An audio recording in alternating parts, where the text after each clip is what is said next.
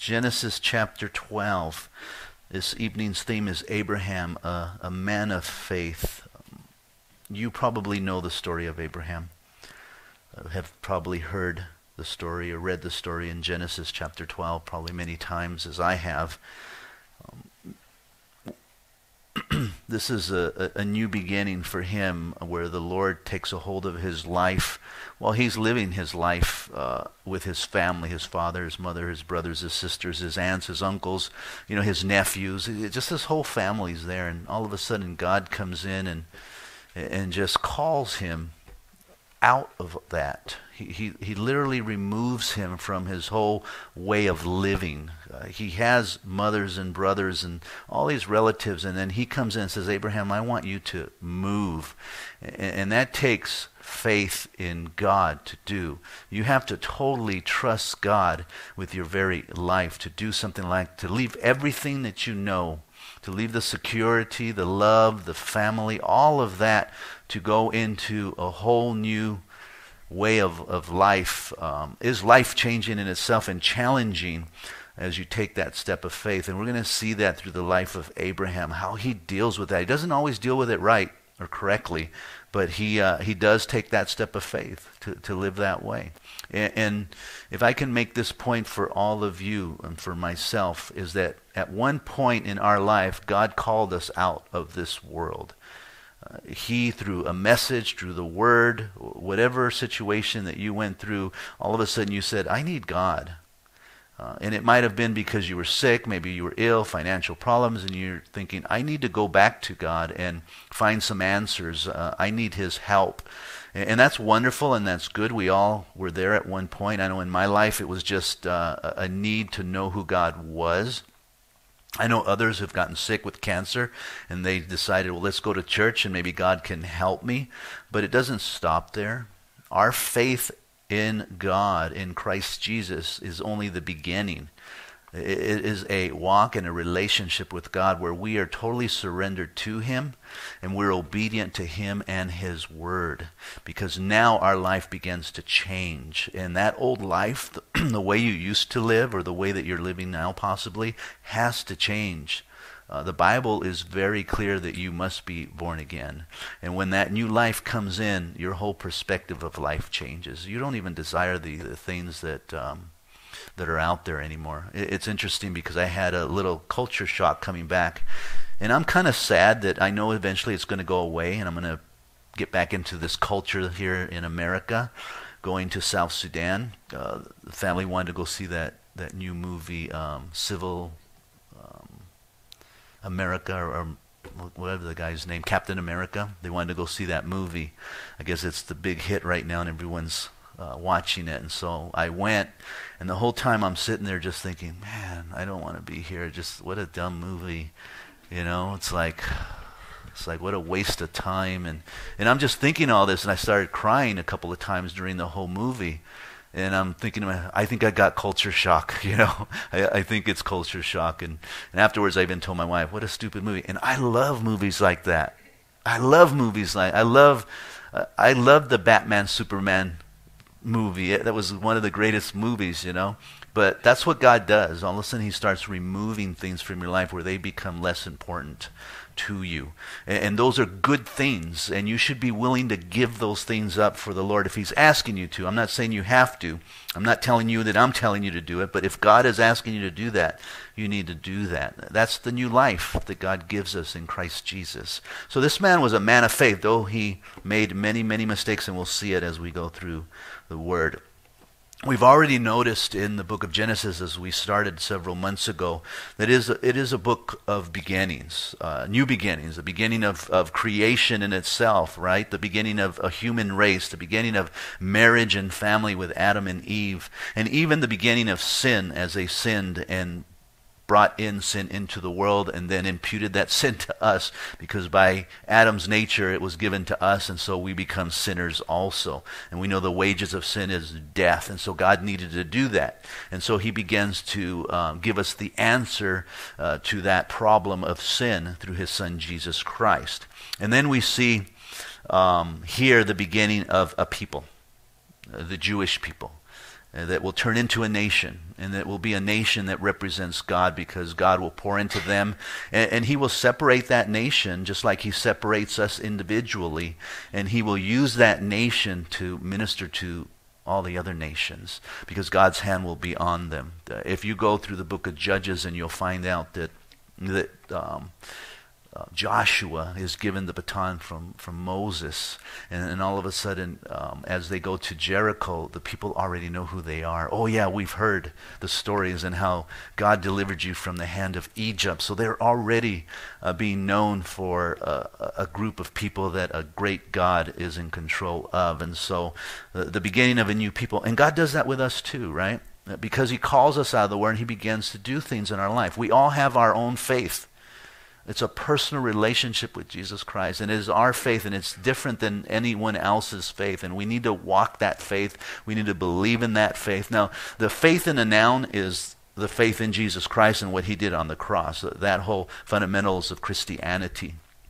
We all have to believe that fundamentals, but we all walk that faith because we all come from different lives. Even if you're siblings, you have a different walk than your sibling, because you're made as an individual, and God had created you specifically as you are. And so that faith that you have to walk it. No one else can walk that for you. That's one thing that I don't try to do for people, is walk it for them. Though they come to me always with questions, and could you give me some counseling? And I never tell them you have to do this. I always tell them, you're on the right track. Keep praying, keep seeking the Lord. He'll give you the wisdom, because it's your faith. I can walk it for you, but you're going to be walking my faith and what I would do in the situation. And really, you want to read the Word and hear what God would have you to do. And he has given us his Word to live by. So it's a personal faith that we each have. So this is the beginning of a Jewish family. Abraham is the father. The Jews today still reference Abraham as their father. They understand their genealogy, and they know where they came from through Abraham, who is the father of the Jewish nations, the 12 tribes of Israel, which we now see today there in Israel. So let's go ahead and begin this chapter in verses 1 through 3, as we see God calls Abraham out of the land of Ur into a greater promise, a greater thing. And it's always a greater thing. When you're called out of the world, you're called to something so awesome beyond what you can understand or recognize. It will blow you away. I mean, the world can be exciting. There can be a lot of things going on in the world that may excite a person to the point that life is good. But when you come to the other side, in a sense, to the true side, and you begin to walk with God, it is amazing what God will begin to do in your life. The miracles that you'll see, the lives that will change, the possibilities that God will use you. I'm still blown away by the fact that in South Sudan there are 5 people that accepted the Lord through my preaching of a simple message of what the church is. And when they heard that message of what the true church is, and how it's not a building, it's not a place, but it is a personal relationship with God, they realized, I need that relationship. And they raised their hands and they asked Jesus to come into their hearts. And now they're there. And now they're going to walk their faith, and they're going to impact their world. And that's amazing for me. In the world, I never would have thought, South Sudan, why would I go there? What would be a purpose to go to South Sudan?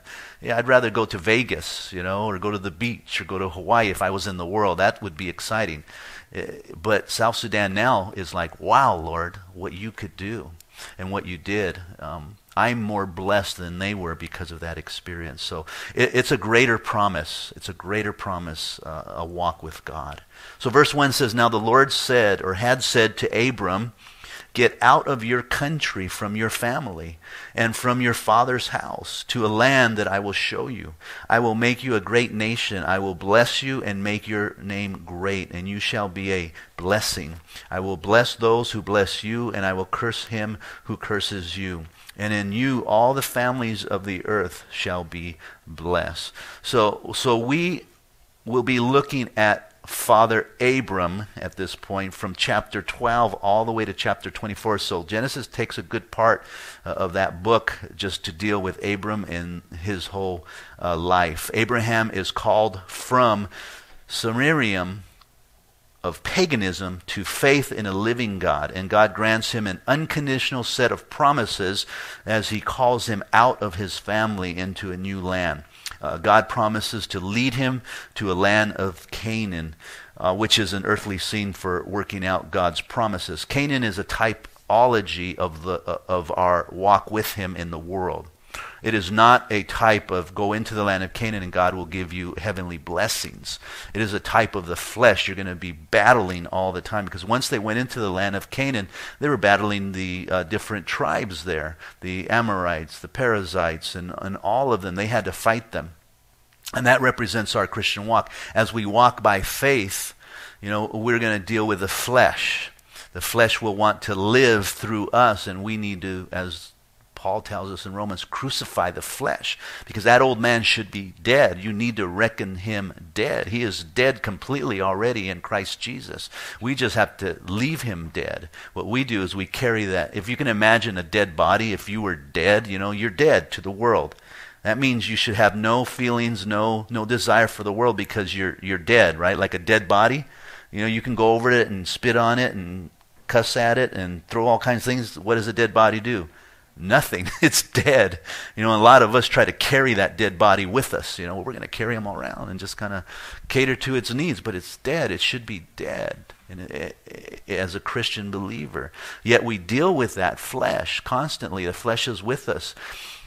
We're made up of flesh, and we're made up of the spirit, our soul, and who we are. And it lives in this body. And that's why there's a battle, because the spirit is willing, but the flesh is weak. And so the new born-again spirit in us wants God, loves God, desires God. And then the flesh wants the things of the world and fulfill its needs. So that's why the battle is going on. So if you can crucify that flesh, then the spirit will win. And the more that you feed the spirit, the more it gains strength, and it has victory over the flesh. That's our battle. And when this body dies, it goes back to the ground, and our spirit goes to heaven, and we're with the Lord forever. And that's why the body needs to be a new body when the Lord comes back for us. And the new body will be in agreement with the Spirit, and then we will live eternally with the Father. So it's an awesome thing that God is doing. It's been more than 300 years since the flood of Noah.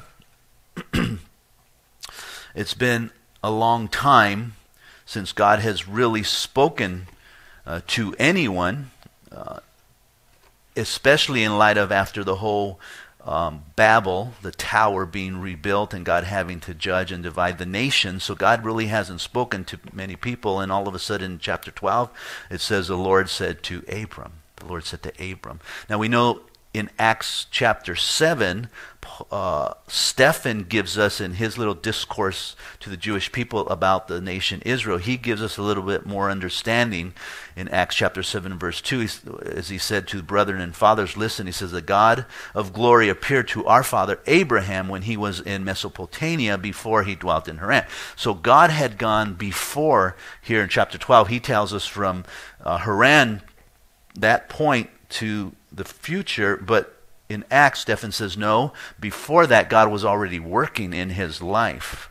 I like that, because God does that. He's working in your life, possibly, if you don't know Jesus Christ as your personal Savior, or you know that he worked in you before you came to a point where you said, I need Jesus Christ as my Lord and Savior. I know personally, he allowed me to go through many things, and then I accepted Jesus Christ. So where at that point did Abraham accept Jesus? We don't really know, or accept God. We really don't know. The Bible doesn't say, but we know that God was working in his life, giving him understanding. The Jews in the Old Testament did not look to Jesus Christ as their Messiah. They looked to the Messiah as their deliverer. They looked to the future. So when Abraham came to the Lord, he put his faith in what the Messiah would do in the future. He didn't put his faith in specifically Jesus Christ, because he wasn't born yet. He didn't die yet.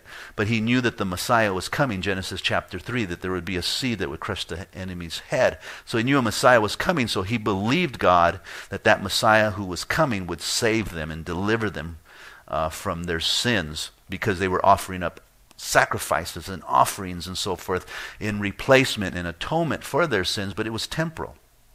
And so they literally had to believe in what was coming. And you see that through the Psalms with David. He totally understood that. And that's why he was a man after God's own heart. Had his own faith walk and had a special relationship with the Lord. So it seems like God was silent for a while.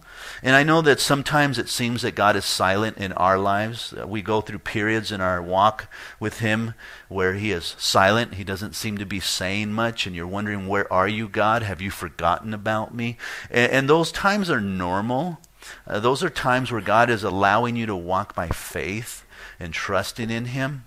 And it's very important that we understand that we're not to live by sight, but by faith, that we don't just look at things. And again, the flesh wants to look at things. The flesh wants to live in the world. The flesh wants its own desires, and it wants to see its own results. And so it always looks at everything and its own desires. But the Spirit lives in the kingdom of God, where it understands that we live through the Word of God, that is Jesus Christ, and he's that example. So we're to know the Word of God and live by the Word of God, and we're to trust him. And so as he sometimes allows us to go a little bit so we don't sense his presence, we sense he may be gone, we sense he's absent, but we should believe the Word of God that no, he said, I will never leave you.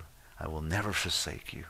And so believing that by faith, And I believe that once you learn that lesson, where you can walk without feelings, without seeing, all of a sudden he begins to give you seeing and feeling again. But it's a good seeing and it's a good feeling with the Lord. So Genesis 12 is a reminder that God never forgets his people. Even after the whole rebellion of Babylon, even after 3.5 centuries of seeming silent, God had not forgotten them. He begins to speak to Abram here. So God calls Abram out of the world into a life of blessing. He pretty much says, look, pack up your bags. I want you to leave your family, your relatives. I want you to leave everything. And I want you to come and follow me. And as you follow me, I will bless you. I will lead you. I will guide you all of the way. And by the way, I'm not going to tell you where you're going. You're just going to have to trust in me by faith. And our walk of faith is really that, trusting God that he's leading us in the right direction. Because we don't know where he's leading us. I know we want to know, and it would be nice to know where God's leading you and what is happening, but God doesn't do that because he wants you to trust in him 100%. I'm the type of person like, well, tell me what I'm going to be doing and I'll do it. Because if I commit to it, I'll do it. I promise I'll do it. I mean, that's just my personality and my walk. And if he tells me and I know that he's telling me, I will do it. Like the whole South Sudan trip. I didn't want to go. When they asked me, I'm like, no, I'm not going. But, they're standing in front of me. Well, I'll pray about it. And that's a Christian thing to do, right? Tell them, I'll pray about it. So I did. And then all of a sudden the Lord said, go. I'm like, oh, no. So now I got to go. So he told me very clearly to go. But there are times when God doesn't tell you clearly. He's just saying, just follow me. That I just through experience, that seems to be one of the questions that a lot of Christians have. What does God have for me? What does he want for my life? I think that's a question that we all ask. At one point or another, if you're a Christian, you've asked that. Well, what does God want of me? He wants to do something great, because they always say that from the pulpit. God wants to do something great in your life. And we're thinking great like, on TV with a big screen and everyone's looking at us type of great, but not necessarily that. Great to God is different than what we think is great. God doesn't always tell us exactly what he wants to do. I wasn't told that I was going to be a preacher. I'm sure that others weren't told that they were going to be worship leaders. God just began to slowly move them in a direction, and he'll lead and guide you in those directions. And so he begins to lead Abraham, and for him to leave everything. And God was going to bless him. He's going to give him a new land. He's going to make him into a great nation. He's going to bless his name. Others will prosper him, and he'll even protect him as he goes. And so he goes and he leaves. And then we come to verse 4 through 5. Abram departs with Lot and his possessions. After a while, he finally makes the decision to go. So it says in verse 4, so Abram departed as the Lord had spoken to him, and Lot went with him, and Abram was 75 years old when he departed from Haran. Then Abram took Sarai, his wife, and Lot his brother's son, and all their possessions that they had gathered, and the people whom they had acquired in Haran. And they departed to go to the land of Canaan. So they came to the land of Canaan. So Abram went forth as the Lord spoke to him and gave him that command, and he went. Asked no questions. He didn't try to alter the plans. He was obedient to the Lord. He got up, he packed his stuff, and he literally went as the Lord directed him. Now, it says he's 50 years old here, but that was not, it says he's 75, but that was not his initial age. He was literally 50 when God first called him. So 25 years kind of went by before the Lord moved him to leave. God doesn't move on our time. God will direct and lead us as he guides us, and sometimes it takes a while before he does answer us and gives us that direction. God's timing is different than ours. So obviously Abram faltered a little bit as you read that, right? Because he had said, leave everything, take nothing with you, and yet he kind of sinned in a sense, and he did not listen or was not obedient to the Lord, where he did fail to not bring his family some of his possessions just in case. He started letting the flesh come in. Well, maybe I need some companionship. God isn't enough. And maybe I need a few items here and there just in case I might need some resources and to take care of some things. And so he started to bring stuff when God told him, just leave everything. Just leave everything. The Old Testament is interesting in that it doesn't try to cover up our sins. It's just giving us the history of these people. And so when you read things like this, you go, wow, Abraham was a sinner. And he really struggled. Now that relates to me because I kind of understand Abraham, and I understand that he struggles, I struggle. I'm like, wow, okay, I don't feel so bad about myself. It's just who we are as human beings. Then you read stories of Abraham all of a sudden marrying his servant maid, and thinking, wow, why would he do that? How could God accept that? And then you read today in South Sudan, they'll have 10 wives or 15 wives, and the highest that one guy said that he's known someone who had 50 wives. And I'm thinking, wow, how can someone have 50 wives? And yet God still be there. That's one of the struggles over there with the chaplains. When they have so many wives and they become a Christian, the question is, what do I do with my wives? Yeah, what do you do with all those wives? Well, you don't neglect them. And you don't just let them go. You take care of your wives. But I believe that you should have one wife. And so you should choose out of all those wives and have that one wife. But the rest you have to take care of because you're committed to take care of them. I think that would be the right thing to do. But what a dilemma to have, right? And so the Old Testament just reveals what's really happening. But the New Testament is different.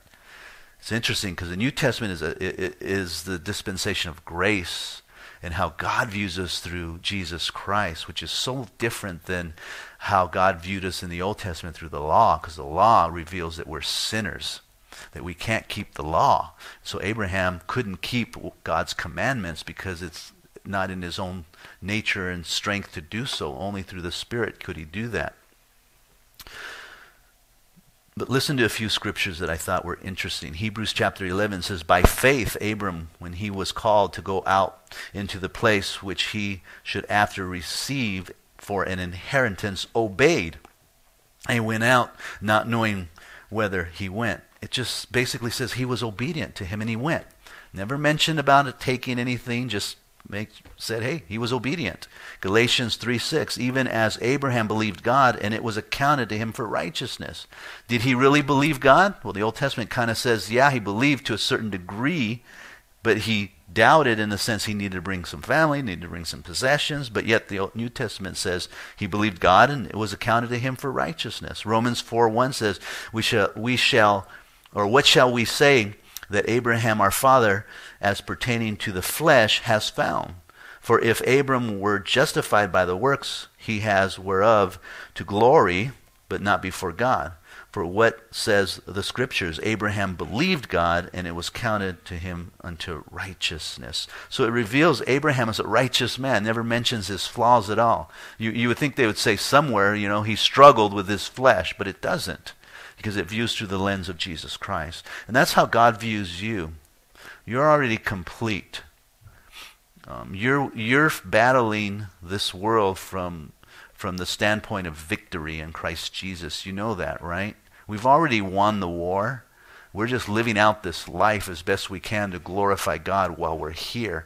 And so we live in the kingdom of God, and we are to be servants of God. We're to proclaim the gospel message. We're to be fruitful in the things that we do for the Lord. But we're fighting and battling this world through victory. We've already won. We already sit in the heavenly realms. Yeah, we struggle. Yeah, our flesh is weak. Yeah, we make mistakes. Yeah, we make bad choices, but we can repent and turn. And that's the option God has given us. True repentance, saying, hey, I'm sorry. I'm going to make amends. I'm going to do the right thing. And then God restores you and you move on in this world. But if you fight from the point that you think you need to strive or have something that you don't have, then you're not fighting from the point of victory. You're fighting from the standpoint of the world, because you want something that God doesn't want you to have. And that's a battle to go through. We struggle to obey because we struggle to believe that God's way will really work out for our best interests, because we don't see that. And yet God sees something that you don't see. God is always working out things for our good. His ways are always the best ways. They're so much far and above our ways than anything we can imagine or think. And so we need to trust him. So like Abram, we need to listen and to trust God completely, because we're under God's grace. And so now Abram travels through the land of Canaan. As he leaves everything, he begins to move now to the land of Canaan as God directed him. Abram passed through the land to the place of Shechem, verse 6, as far as the terebinth tree of Moroni, and the Canaanites were then in the land. Then the Lord appeared to Abram and said, to your descendants I will give this land. And there he built an altar to the Lord, who had appeared to him. And he removed from there to the mountain east of Bethel, and he pitched his tent with Bethel on the west and Ai on the east. There he built an altar to the Lord and called on the name of the Lord. So Abram journeyed, going on still towards the south. So God shows Abram the land that his descendants would inherit. And so he now fulfills his first promise to Abraham. This is the land where your descendants will be, where all your sons and I will begin to bless you while you're there. And he goes as far as it says there, a terebinth tree in Moran, that area there. And then he builds an altar unto the Lord, which tells us a few things. About Abraham. He had a relationship with God because he builds an altar to worship the Lord. And he was a witness, because altars were used as witnessing that I was here, as a monument to share with others that we dwelt in this land. And so not only was he in a personal relationship with God, but he was also sharing it with others that he knew God and loved God. And so he builds this altar to the Lord. Not a false altar. There are false altars.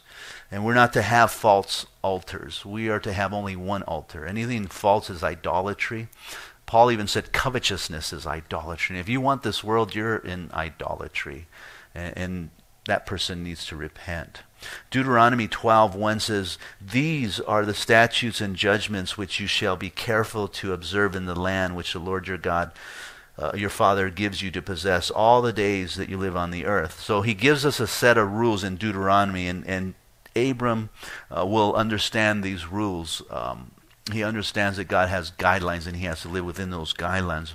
But in Deuteronomy it says, you shall utterly destroy all the places where the nations which you shall dispose serve their gods, on the high mountains and on the hills and under every green tree. And you shall destroy their altars, break their sacred pillars, and burn their wooden images with fire.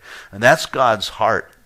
That is God's heart. It's what the Bible says. He doesn't like altars, false altars. He doesn't want them in your lives. You need to remove those false altars. He will not abide in you with those false altars. God is God. He dwells within us. And greater is he that is in us than he that is in this world. And God is not going to occupy our hearts with anything else but him. He doesn't want Satan there. He doesn't want his altars there. He doesn't want covetousness there. He wants them out, and we are to destroy them, whether in the mountains or in the valleys, whatever that. Take them out. Get rid of them, because they're no good. They only bring disaster, false worship in us. We see that through Saul himself. He began to offer up sacrifices to false idols, and it destroyed him. The kingdom was taken away from him. We see it with the children of Israel, and the kings divided after Solomon and began to offer up idols and bring them into the temple of God, and God had to destroy it. Caused Babylon to come down and destroy the whole temple. It was Nehemiah who said, we need to rebuild it. But what a disaster all of that is, and we think that God won't do that with us. We're thinking wrong. God loves us enough that he will destroy us. 1 Corinthians chapter 5, there was a couple that were sitting in the church, and Paul says, I've already prayed that their bodies would be destroyed, that their souls would be saved. That's serious stuff when you read it. We need to take it seriously, the Word of God and what he says. He doesn't want altars in our life. They're false altars. They need to be destroyed. He wants a monument. He wants worship. When we went to the moon, finally, America, the first one on the moon, what do? We put a flag there, right? And it had the stripes and the stars, and we made it as a monument that we were here first, so forth. Well, that's what God wants in our lives. He wants an altar to him because he is our God, and we're letting people know that he is our God in our lives, and we're not going to compromise whatsoever. We're going to give in to him than to the flesh or even to this world. And we'll see here that Abraham builds this altar to show that he's a worshiper. He doesn't even pitch, he just pitches a tent, doesn't even build a home for himself, because he understands this isn't my home. This is a place where I'm just visiting and a pilgrim, and I won't stay here forever because I have a new home. He looked to the city with a foundation that is built by his maker, and that is God, as Hebrews 11:10 says. So he totally trust in the Lord, and he looked to heaven to his home, and not this earth that is perishing. It is being destroyed, and Peter says one day will be totally annihilated in fire, and God will create a new one. And so he worships the Lord. And as believers, we need to worship the Lord. True worship, not false worship. We need to come in here with a right heart. Too many people come to church with the wrong heart. They're really in the world, and they love the world and the things of the world, and then they raise their hands and they worship God. That is hypocrisy and blasphemy to do that. James says, they cuss with their words in their mouth, and then they try to praise God with the same lips. Wow. And we think that God's okay with that. No, he's not. God will deal with that. God will deal with you if we don't repent and turn to God and worship him in his described manner. He wants a pure... Psalms 15 says, who shall ascend to the holy hill of the Lord? Who? Who has the right to ascend to the holy? But he who has clean hands and a clean heart will ascend to the holy hill. Only those who are righteous in Jesus Christ, who have totally surrendered their lives to the Lord, they're the ones that are going to enter into the throne room of grace and find mercy at time of need. The hypocrisy, we need to get rid of that. God sees it. I don't see it. I don't know you. I'm not pointing at anyone here because I don't know you. But God knows you. He knows your very heart and your very intent. And you're not hiding from him. Not hiding from him at all. He sees everything. So now Abraham, so deal with that. Deal with it. Get rid of that, please, because for your sake, I'm just saying, for your sake, God will begin to bless you when you turn back to him. Abram lacks trust here in verses 10 through 13. Yeah, keep watch on my time because I can't see it up there. Verse 10. Now there was a famine in the land, and Abram went down to Egypt to dwell there. For the famine was severe in the land, and it came to pass when he was close to entering Egypt that he said to Sarai his wife, indeed, I know that you are a woman of beautiful countenance. Therefore, it will happen when the Egyptians see you that they will say, this is his wife, and they will kill me, but they will let you live. Please say you are my sister, that it may be well with me for your sake, and that I may live because of you. Now that is an interesting section of Scripture there. Peter actually quotes that section there and gives glory to Sarai, who becomes Sarah later on, and really instructs women of the New Testament church to be like her in being honored and respected as a wife. Something to think about. But we see more of Abraham's faults here again, as he does not trust God in providing for his family nor for his protection. And so he takes matters into his own hands, thinking that he knows better than God and that he can protect himself better than God. He forgot already, verse 3, where he says, I will curse him who curses you. God is his protection, and God will take care of everything. And he does, which I find interesting, because God does take care of him, even in light of the fact that he didn't trust God and took matters in his own hand. God's going to keep his promises to us. You read the book of Corinthians, and that book is written to a carnal church. It's a church that's living in the flesh. And you see that, as I mentioned, the reference in chapter 5. But you see it throughout the church, even as they were coming together in their love feasts, and they were bringing food, and people were bringing more food and eating in front of people that couldn't afford it, and they were just like, flaunting it in front of them, that they were wealthier than the others. And then you see the battles in there within the book, and you just wonder, man, these people, and yet they're carnals. But yet Paul is addressing them as the part of the body of Christ. God is faithful to keep his promises. And if you are his child, he will keep you because you're his child.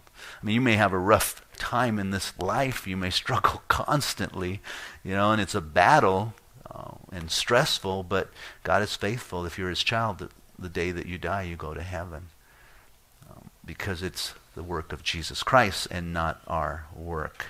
So it seems that Abram had no faith in God or his promises, so he looks to the world for answers. And Egypt is a type of the world. When the children of Israel are in bondage to Egypt, God pulls them out of the world. Again, another example of you can't live in this world anymore as Christians. You got to get out of it. That means you got to stop seeing your old friends. You got to stop taking advice from your worldly friends. You got to stop reading those worldly magazines. You got to stop reading the horoscope. You got to stop all that garbage that just destroys you and continues to feed the flesh. You need to be in the Word of God. You need to get out of it, and you need to create good, godly relationships. He was scared, obviously, for his life here, so he took matters into his own hands. God is more than able to provide for us and keep us safe. More than able. Interesting, I met this young man. His name was Peter, and we became close friends in South Sudan. He had been a young man, and he was fighting in the war, and he was on the front line, and the enemy captured him, killed his whole platoon, but they captured him, which is Muslims in the north part of Sudan. And so they had him in a pit for 8 months with his hands tied up like this. To cut the ropes and fed him and various things like that, but he was pretty much like this in the pit. So they finally decided, as they do so many times, to indoctrinate him into the Muslims. And they thought they did, so they cut him down and they began to train him to fight for them. So they taught him how to fly out of planes, they taught him how to fight combat, how to use weapons and so forth. And so he learned all of this stuff. And at the same time, he trusted God, that God was in control of his life, that God would protect him, that God would lead and guide him. And so on the day that they said, okay, we want to put you on the front line to fight against South Sudan, he says, okay. And so as soon as he went to the front line, he walked right back to South Sudan. And joined with his people. And now he trains the South Sudan to fight against them because he knows some of their ways and fighting tactics, So that's the God we serve. That's the God we serve. I was telling them, I said, I've seen war movies, I've seen Vietnam, and why do some men live, why do some men die? That's all in God's hands. I mean, I'm sure bullets are flying all over the place, and you can hear them, and all the guys are going, yep. A lot of them have bullet holes, a lot of them have been in the front line, and they totally get what I said, that God is in total control. They have that peace that God's in control. And I think that's why by the second week I was like, wow, Lord, you're an amazing God, that you have us right where you want us. We don't have to fear anything. So you take our bodies. Absent from the body is present with the Lord. You know, what greater blessing that would be. But Abraham, you know, was scared, and so he began to think, what do I do here? Well, in their culture, possibly one commentator said that in their culture they would call their sister, because their wife's sister too, because they're the same nationality in a sense, but they weren't really brother and sister. Possibly she was half sister. It's another idea, and so he used that as an excuse. Well, she's my sister. Tell them that you're my sister, and hopefully they'll let me live. And so she did. She was obedient. I mean, this is a man of faith, and now he's asking his wife to go in there and, in a sense, lie, because no matter what, it's a lie. You know, even though it's a half a lie, it's still a lie. And this is a far cry from God's mandate as a husband to love his wife as Christ loved the church, Ephesians 5:25. So we see here that he puts his faith in himself. And he'll repeat this, which I find interesting, because he'll do the same thing again. But God uses it, which I think is even more interesting for his glory. So we see the father of faith, because Abraham is known as the father of faith, you know, which is kind of interesting too. And yet he's faltering in that arena of having faith. He's struggling there. And men do. It seems like when we think that we're strong in an area, it's really because we're weak in that area. Look at Noah. He got drunk, and then sin entered into his family's life. Moses, the meekest man on the earth, and yet he struck that rock in pride and in anger. Even Peter, ready to take on the whole army for his Savior, and then when it came right down to it, a girl asked if he was, you know, a part of them, and he just said, no, I don't even know the man, you know. In our strengths, God sometimes humbles us. We need to be careful that we don't think that we're strong in an area, you know. Oh yeah, I would never do that, you know. Be careful, because you probably will when it comes right down to it. At this point, you might say, no problem for me. I'll never fail there, and I know who I believe in. I'll trust in him. I'll die for him, and yet God will test you in that area. He really will. So he tested Abraham, and he failed. But God has a way of working things out for good, for his glory. And so we see here in verse 14 through 20, so it was when Abram came into Egypt that the Egyptians saw the woman, that she was very beautiful, a totally different type of nation and people. And Sarah was very different, but she was so different that she was so beautiful to the Egyptians that they would want to keep her. And that was their custom back then. You know, you were the king. You know, you ruled, and you wanted your harem to be big, because the bigger your harem, the greater the king you are. And so he saw this beautiful woman, and he decided to take her as his wife. The prince of Pharaoh, verse 15, also saw her, commanded her to Pharaoh, and the woman was taken to Pharaoh's house. He treated Abram well for her sake, and he had sheep, oxen, male donkeys, male and female servants, female donkeys and camels. But the Lord plagued Pharaoh. So you see where this is going. All of a sudden, you know, Abraham's kind of outside in the camp, you know, and Sarai's in the kingdom palace, and Pharaoh's got her, and so he's very appreciative that he gets Abram's sister, and so he starts giving him camels and donkeys and food and provisions, and just keeps giving, and all of a sudden Abraham's, you know, getting rich here. And God is just doing a work through his mistake and sin in his life. So he treated him well for his sake.